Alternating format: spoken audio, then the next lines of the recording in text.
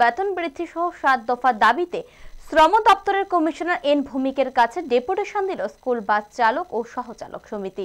বর্তমানে চালকরা দৈনিক 240 ও সহচালকরা দৈনিক 150 টাকা করে বেতন পাচ্ছেন।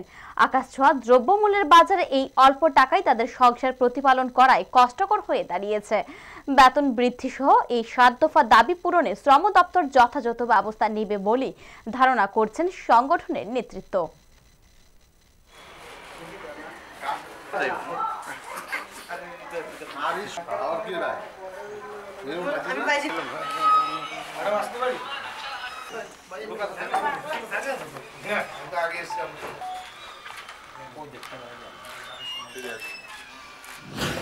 স্কুল বাস চালক ও সহচালক সমিতির উদ্যোগে তাদের বিভিন্ন দাবি দাবা নিয়ে আজকে শ্রম দপ্তরের কমিশনারের কাছে ৭ দফা দাবি নিয়ে আমরা ডেপুটেশন দেব।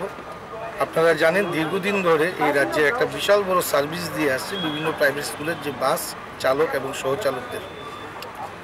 আজকের দিনে যারা বাস চালক তাদের বেতন হচ্ছে 240 টাকা, আর যারা সহচালক তাদের হচ্ছে 150 টাকা। বর্তমান যে পরিস্থিতি, অর্থনৈতিক অবস্থা বা যেইভাবে দিন দিন দ্রব্যমূল্য বৃদ্ধি পাচ্ছে, সেই জায়গায় এই সামান্য টাকা দিয়ে তাদের জীবন জীবিকা করতে খুব কষ্টকর, এবং যে দেখতে পাবে নিজের চোখে তারাই বুঝতে পারবে তাদের পরিবারগুলোর কী অবস্থা।